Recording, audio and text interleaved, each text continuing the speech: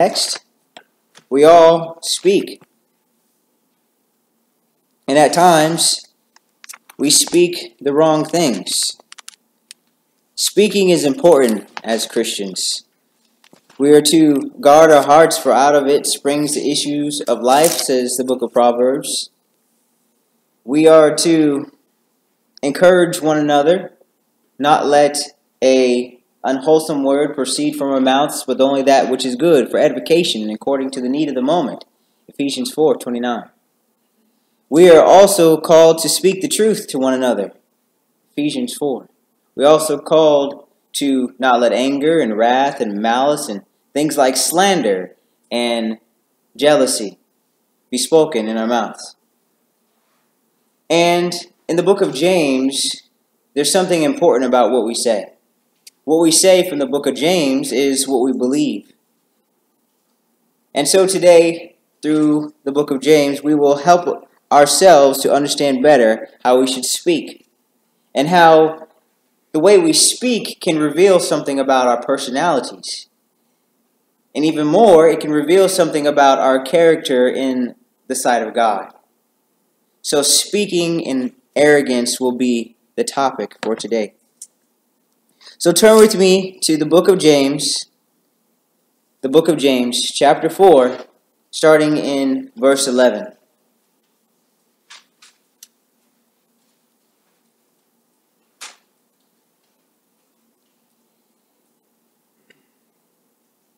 It reads, "Do not speak against one another, brethren. Do not speak evil against one another."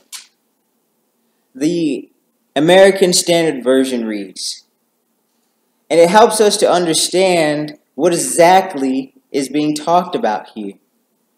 Because when we speak against one another, speak evil against one another, that is telling us that our speech needs to be bridled. Our speech needs to be in a certain way. We are not to have the type of speech for our brethren that is evil, that is in opposition to one another. That is like you're fighting against someone. Let's see this a little bit differently. When we speak evil against one another, it's not just lying. This is bigger than that. Speaking evil can be false witness about someone.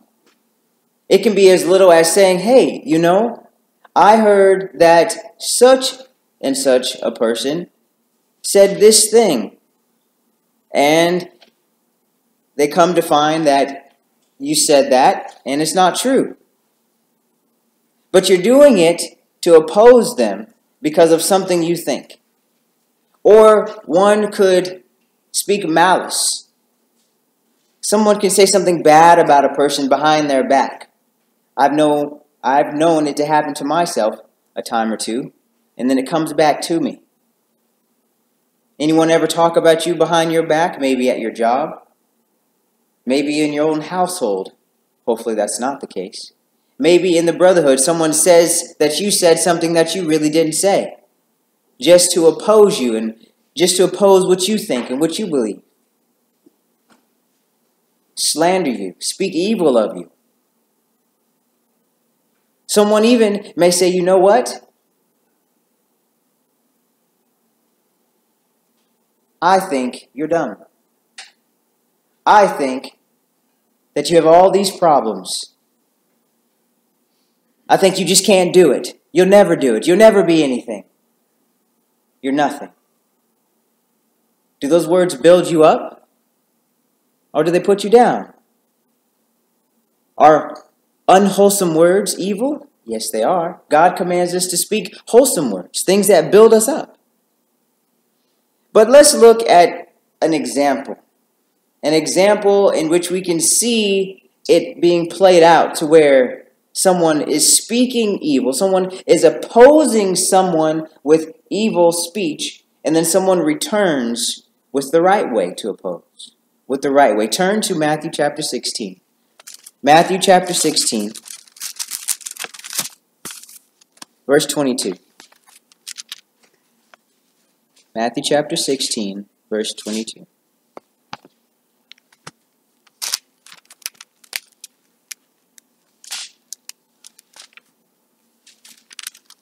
In this example, we have Jesus, we have our master talking with one of the disciples, one of the apostles. And in it, he's responding to what Peter said to him, because Peter opposed him. Matthew chapter 16, starting in verse 22.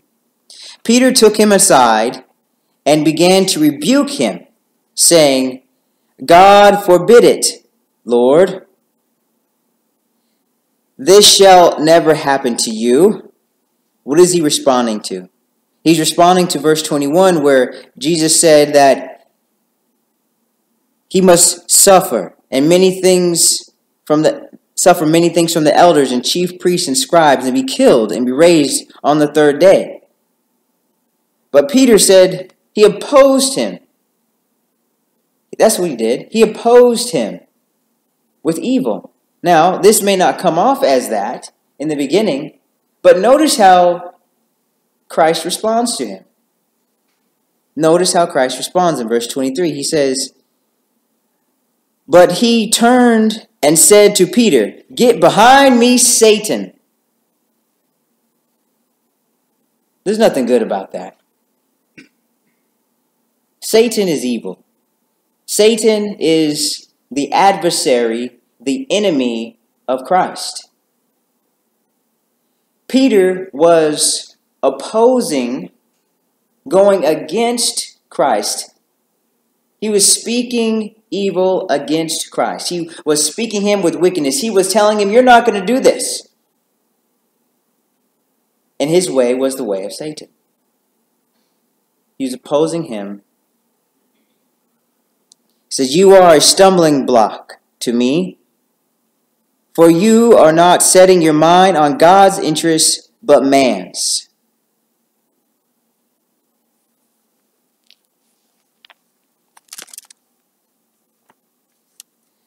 So turn with me back to chapter 4 of James. Chapter 4 of James.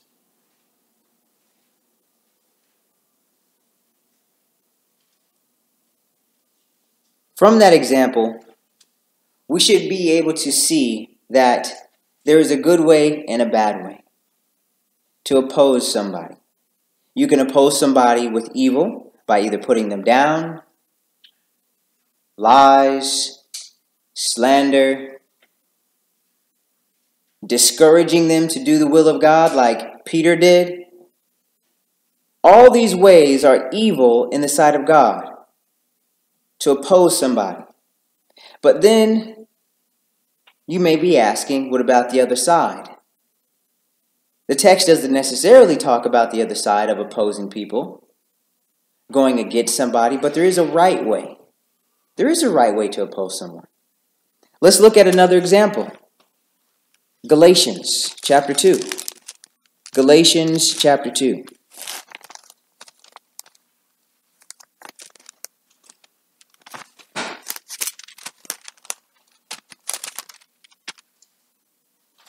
Verse 11 and following. We will not read the whole account, but we'll read a few verses, starting in verse 11 of chapter 2. But when Cephas came to Antioch, Cephas is another name for Peter, the same person that Jesus spoke with, I opposed him to his face, because he stood condemned. For prior to the coming of certain men from James, he used to eat with the Gentiles. But when they came, he began to withdraw and hold himself aloof, fearing the party of the circumcision. The rest of the Jews joined him in hypocrisy, with the result that even Barnabas was carried away by their hypocrisy. The end result of this was that Paul opposed Peter, and he rebuked him for something that he was doing that was wrong. He was being a hypocrite. Now, what is the proper way to oppose someone? What is the proper way to speak against someone? It is with the truth, just like Jesus did, just like Paul did. We can oppose each other with the truth. We can oppose each other with the truth. But to do it with evil, that is not proper. Return again to James, and we'll continue on in the text. James chapter 4, verse 11. You want to move to the next slide? Not yet. Do not speak against one another, brethren. He who speaks against a brother or judges his brother speaks against the law and judges the law. If we think of this as he who speaks evil in opposition, fighting against his brother or judges his brother, that person speaks evil in opposition to the law. You see, when you are speaking evil to each other, you are opposing the law of God. You are fighting against the law of God. Because what does it say? It says don't do it. It says you're supposed to have wholesome words. It says you're not supposed to slander. It says you're not supposed to have malice. It says you're not supposed to have gossip and wrath and all these other things having to do with our mouth. And so then, when you do that, you are going against the law. You're going against the law. And you judge the law. But if you judge the law, returning to the text, verse 11, but if you judge the law, you are not a doer of the law, but a judge of it. So putting this together, what is this telling us? It's telling us that when you are opposing your brother with evil words, evil speech, you are also judging the law. But how are you judging the law? Well, it says you're judging the law because you're not a doer of it. So in your mind, you have said, I am not going to do this law. I'm going to do what I want to do. Let me help make sense of this a little bit more. He who speaks against his brother, he who speaks against a brother or judges his brother speaks against the law and judges the law. You have judged the law and said, I'm not going to do it. And so your judgments in speaking are not God's judgments. Your judgments in speaking are not God's judgments. That's what it's saying. When you're speaking evil against your brother, that's not what God wants you to do. And so you're choosing to speak on your own accord. You're choosing to speak according to what you want in your own mind. And on top of that, it says, you are not a doer of the law, you are the judge of it. Verse 12, there is only one lawgiver and judge, the one who is able to save and to destroy. But who are you to judge your neighbor? I think if we reflect on this, it'll be very obvious who we are. The question is, who are you to judge your neighbor? Well, obviously you're not the judge because there's only one. You're not the judge because there's only one. So then what are you? You are now a sinner. We are sinners. If we choose to judge with our own judgments, if we choose to speak evil against our brethren. Because does it not say in James chapter 1 that we are to be doers of the word and not hearers only? Doesn't it also say in James chapter 1 that if we are sinners, it's our own fault? We have conceived in our mind because of our desires. And when lust is conceived, it brings forth sin and death. So that's what we are. We are sinners if we choose to judge our neighbor. But notice it also said neighbor. It didn't say brother again, did it? It began with brother in chapter 4, verse 11, but it didn't end with brother. So then who is our neighbor? Isn't that the famous question that the lawyer asked Jesus? Who is my neighbor? And then we have the passage of the Samaritan, or well known as the Good Samaritan. So then ask yourself, who is your neighbor? Who can you judge? Well, it just comes full circle. There's only one judge. It's Jesus. It's God. They're the ones that judge. We are not the ones that judge. We use their words to judge. Let us continue on in the text. Chapter 4, verse 13. Next slide, please.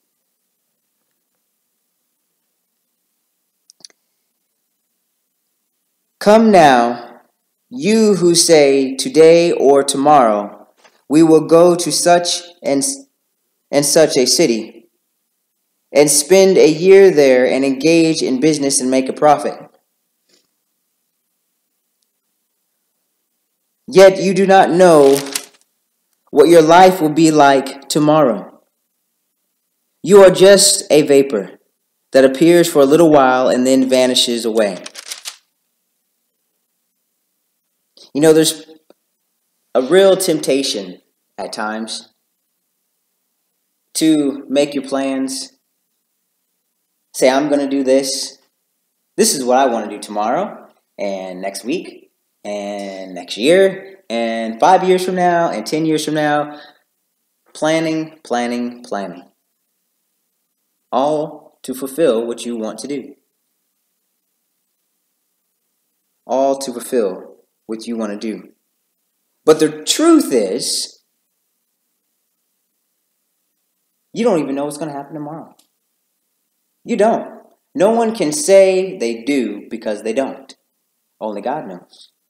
You don't even know if we're going to be alive tomorrow. You don't know if Jesus is coming back. You don't know any of that. But it says here, you are just a vapor. A vapor. That's all you are in the grand scheme of things. You appear for a little while and then you're gone. Verse 15. Instead, you ought to say, if the Lord wills, we will live and also do this or that. You remember that special thing about James when it says say? Do you remember that? Anytime you see up until this point, and it continues to be true, the word say is also what you believe. So when you say, if the Lord wills, you also believe that. You believe if it is the Lord's will. And so what does that mean? You have to have some type of accountability to the Lord's will. We lived, we would do this or that. I've heard this phrase use at the end of a sentence like a period. I'm going to go to the store, if the Lord wills. I'm going to go to McDonald's, if the Lord wills. I'm going to fill in the blank, if the Lord wills. And there's nothing wrong with saying it, but then, do you believe it? Do you believe that if it is the Lord's will, but then how do you know the Lord's will? Well, we read it. We understand it. If you go back to the book of Ephesians, it says we must learn in chapter 5 what the Lord's will is. And that's revealed to us through Jesus Christ, and that's here in the text through his holy apostles. Verse 16. But as it is, you boast in your arrogance. All such boasting is evil. Wow. That's a cause for pause, isn't it? It's telling us that if you choose to make these plans, there's nothing wrong with planning in it of itself. Please don't get me wrong. Planning is good. God himself is a planner. The problem comes in when you do not consider the Lord's will in your plans. You make all these plans in your life to do this and do that, but do you ask, do you pray, is this the Lord's will? Is this what he wants me to do? Is this how he wants me to do it? Because when you make these plans boasting, I'm going to do this and I'm going to do this, I will do this, I will go to such and such a place and conduct business, that's what I will do. You are boasting in your arrogance. You are thinking more of yourself than what is reality. You arrogant person. Because the reality is, life is a vapor. You don't know if you're going to be here tomorrow. All such boasting is evil, wicked. Verse 17, therefore, to one who knows the right thing to do and does not do it, to him it is sin. To him it is sin.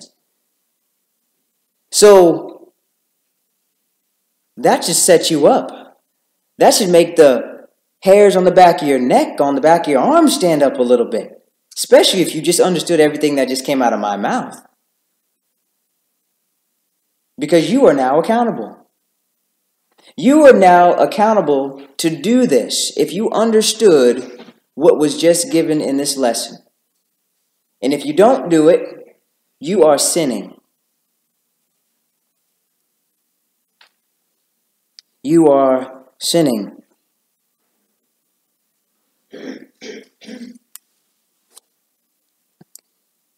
All this, there's a bit of a common thread.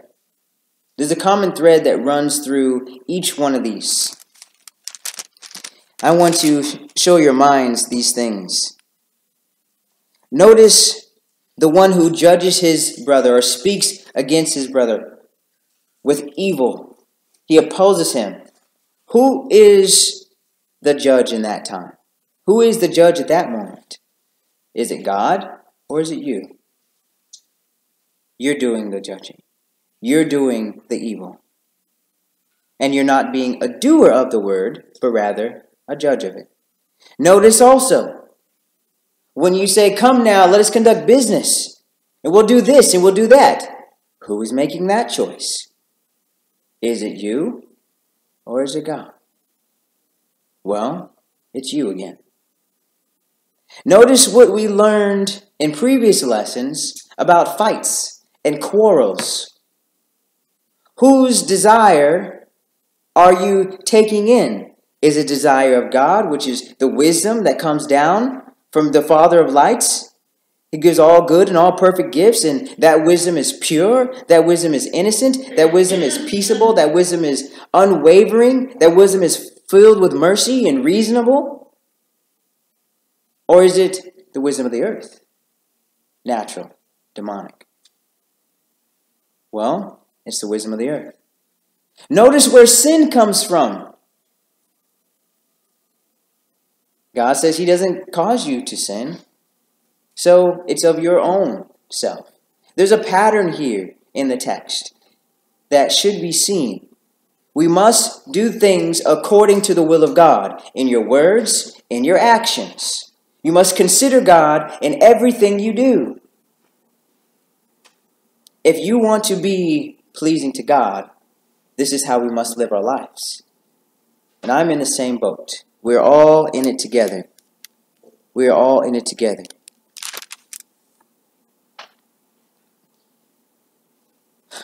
So, brethren, that includes women. Please don't exclude yourself from that statement. This is the solution to making sure that we have peace in our relationship with each other and with God. This is the solution to making sure that we live a life that is in accordance with the will of God. And this is the solution to making sure that we are not opposing God like Peter did on that day.